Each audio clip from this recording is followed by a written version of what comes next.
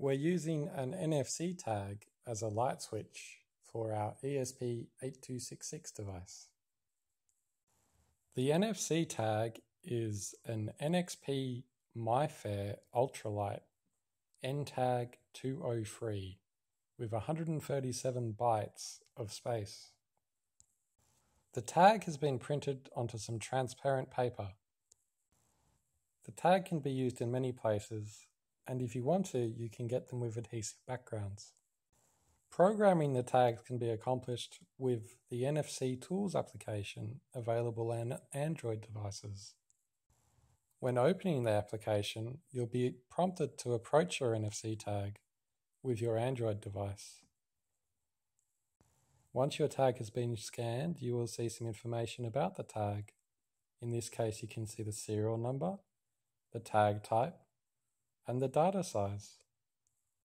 To write information to the tab, go to the Write tab and select Add a Record.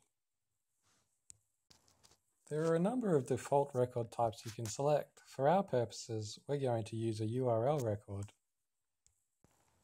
In here, I've hard-coded the IP address of the ESP device with the light toggle switch.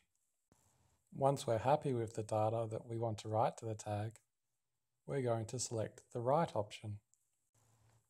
Approach your tag and the URL will be written to it.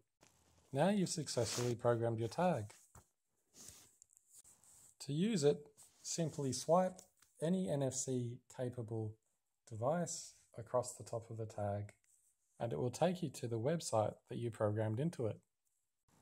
The tag can be used in place of a traditional light switch, is portable, does not require any electrical wiring, and can control any electrical device such as lights or motors.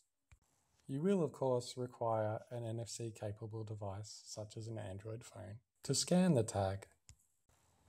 Most Android devices have this feature built into them, and no extra software is required to use the tag. You will need to set up a web server. Here you can see a video of some LEDs that have been turned off and on again with an NFC tag.